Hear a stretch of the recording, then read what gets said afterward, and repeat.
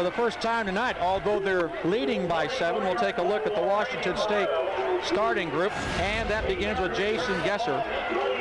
Got off to a great start as a freshman, then he blew his thumb out against Arizona, and look at this year already, 10 touchdowns, 930 yards. The guys blocking for him, Parrish Walker.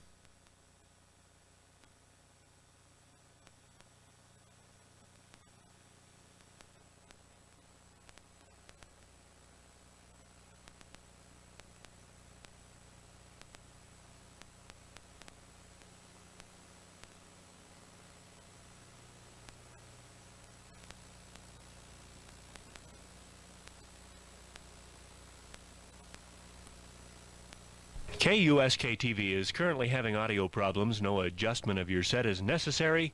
Please stand by.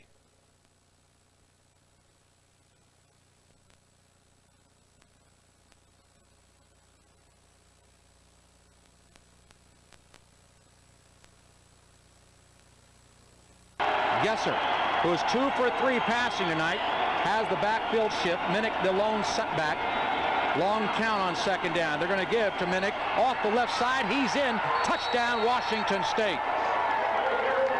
And I'll tell you what, Doug, this is exactly what the Wildcats, and in particular John Makovic, did not want to see. When you watch this offense perform, it is not a conventional offense. They have motion going in both directions every single play. If you notice on the deep pass that was thrown earlier in the game, goes off a play action, but notice here, this time he actually hands the football off.